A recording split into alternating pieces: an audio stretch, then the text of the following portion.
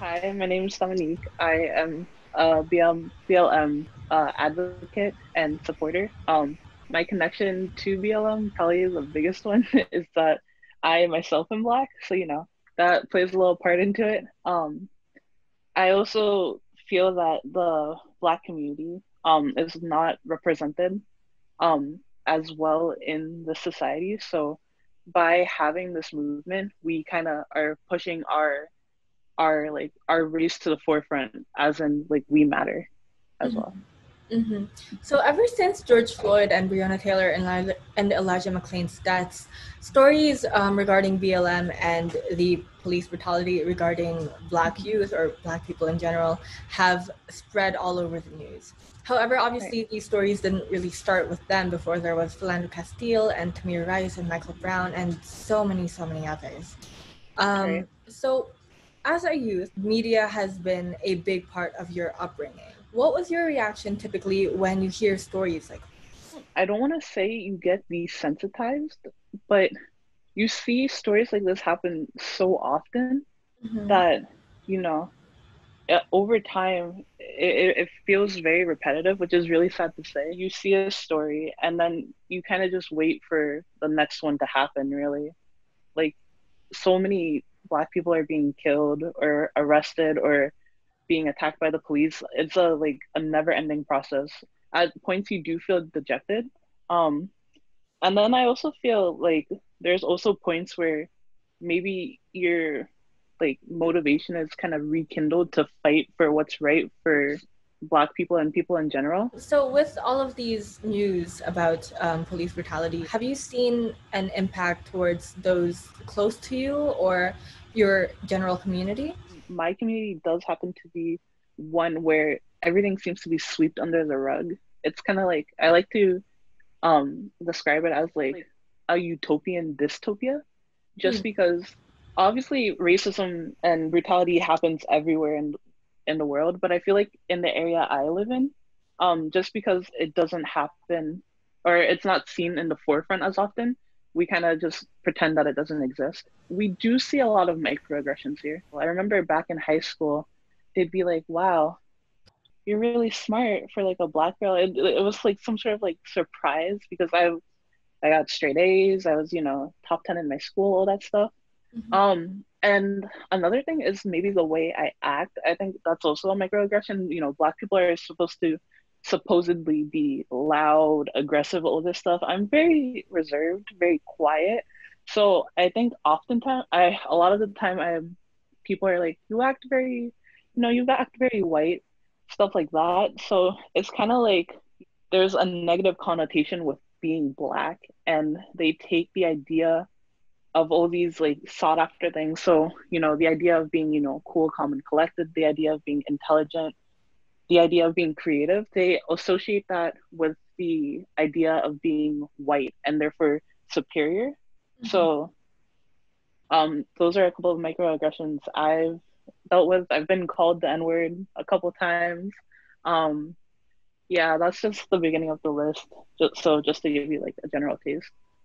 And how do you normally deal with comments like these? Do you just go on about your day? In the past, I would say that I would kind of, try to laugh it off, not make a big deal about it. As I'm learning, I find it better to, kind of take these comments and face them head on. Not like aggressively. My whole thing is that I try to educate first. Do you find that when you usually take this approach, people listen? What is their general reaction? Most of the people I associate with, they will take the time to listen. I'm a college student now, so I've gotten to see like a general like increase in not tolerance but understanding maybe about how their words and their actions impact me. When I kind of like interact with people, depending on really how old they are and their maturity is really what affects whether or not they respond well or poorly to what I'm saying. Mm-hmm. Are there any groups of people, or have you had any instances where you don't even bother talking about racism and all of these microaggressions in an educated way, where you feel like it's not worth your time to discuss all of that? I will say I do know a couple of people. I won't like name any names. I won't do that here. Yeah. Um, I've Okay. known them since they were in elementary school, really, and I've tried to, kind of explain to them why certain things that they do are like wrong.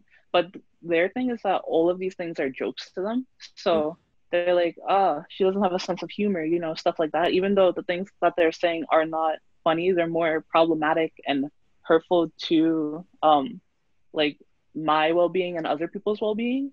As of recently, it definitely has taken more of a toll.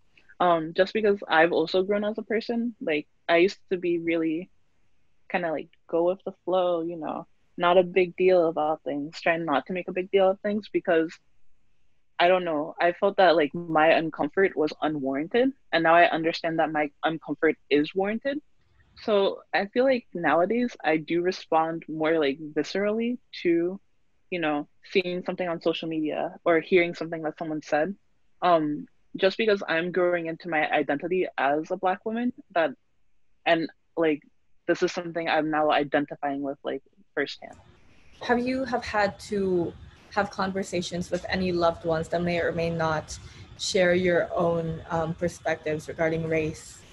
I think maybe the issue stems most from like how we act upon hearing news. Like I try to be on the forefront of like, protesting and all this stuff, and my family seems to be a little more reserved than I am. I just last month, like during on my birthday, there was a protest that I wanted to go to that I did go to, but before that I like had a very like, heated conversation with my mom because she's her thing is that she's afraid about like my well-being because you do know like that some protests like sometimes cops or police do come and they do kind of things do kind of get messy. That's where she was coming from, so she wanted me to maybe support the Black Lives Movement Matter movement from a less active area. Meanwhile, I really wanted to go to the protest because I felt that was the best way for me to support the movement. So it's less like a political thing, and I think it's more just like, how we approach this activism. Mm-hmm. So, like protests, have you been going to a lot of rallies or marches ever since everything has sort of sparked up? I've only been to the one protest so far. We're still having multiple in my township, but every time there is one, it seems that I have something else to do. So I'm trying to find that like just the one that like I can go to and I can continue protesting like with all my allies and the people in my community. Mm-hmm. We're working on it. It's a work in progress. Yeah, it's enough, right? Trying your best. Exactly, yeah. So how do you normally prepare for a protest? Do you have a lot of people to go with you? What are some safety precautions that you yourself take? So when I do go to a protest, I do try to, form a group of people or, meet up with friends. I prepare my signs. You bring water, just basics, really. And how do you feel about the media's representation of protests? A lot of the time, the media kind of, villainizes protesters. They're talking about how protesting is spiking corona rates. They're talking about how protesters are looting.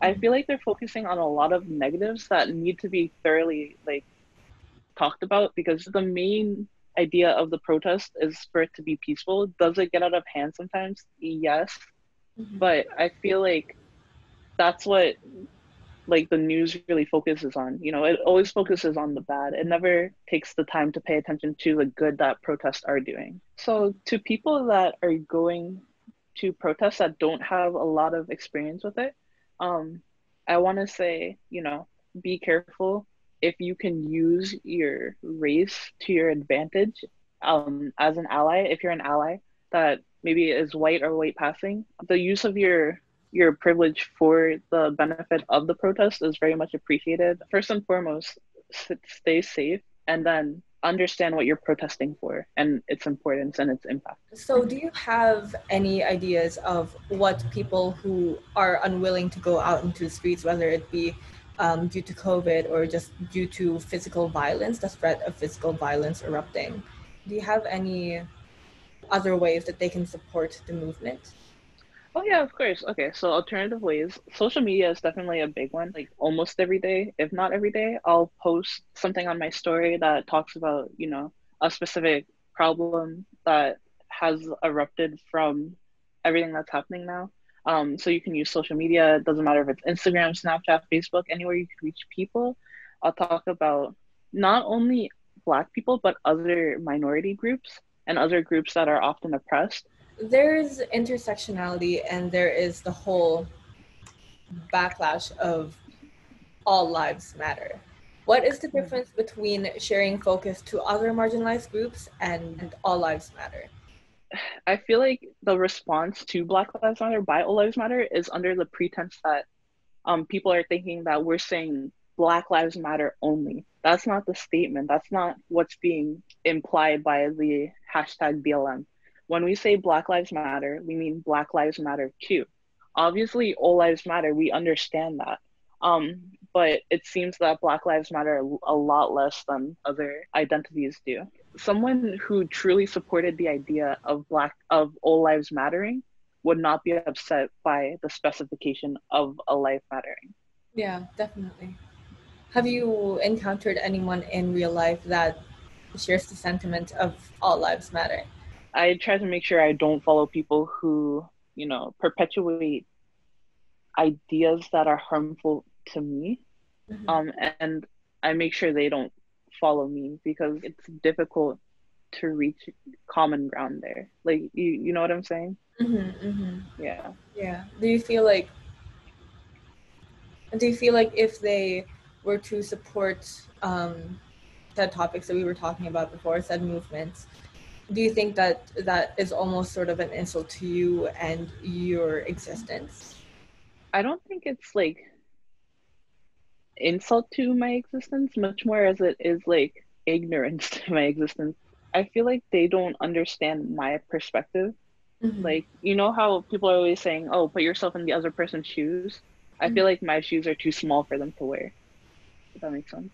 Yeah, that's very Okay. powerful. Yeah. So, do you have any ideas of what people who are unwilling to go out into the streets, whether it be due to COVID or just due to physical violence, the threat of physical violence erupting, do you have any other ways that they can support the movement?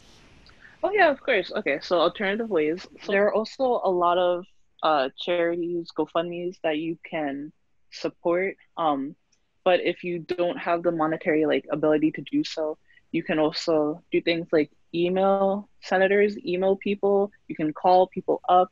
Um, you know, get laws moving. I feel like protesting is often seen as like the only way, but there are so many ways you can be proactive at home. So, on your birthday, you started a fundraiser for BLM charities. Mhm. So, can you talk a little bit about your experience regarding that? So I did start a charity. It was relief for corrupt prison systems.